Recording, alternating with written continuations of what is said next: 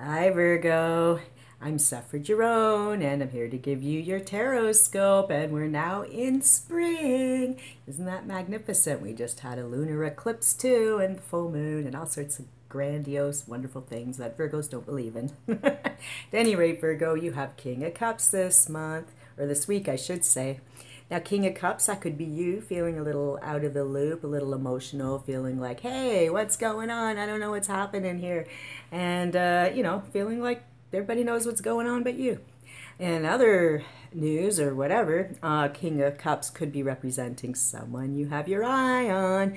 This person, man or woman, could be someone who's emotional. They're very intuitive. They're good to talk with. They're very passionate, very artistic. They are really good at being good listeners. Pretty moody too, though, and probably really good in bed. So, Virgo, you have some options here.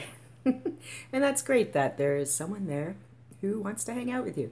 So, Virgo, have a fantastic week. Let me know how it goes, and we'll see you next week. Bye for now.